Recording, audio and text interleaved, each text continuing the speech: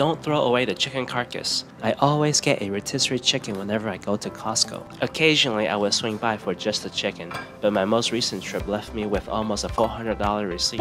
Anyway, I never throw away the leftover carcass. Instead, I turn it into chicken broth for Lumi to enjoy. It's super easy. Just pull the bones apart so they fit in your pot, then fill the pot with water to cover the bones. Simmer under low heat for about 15 minutes.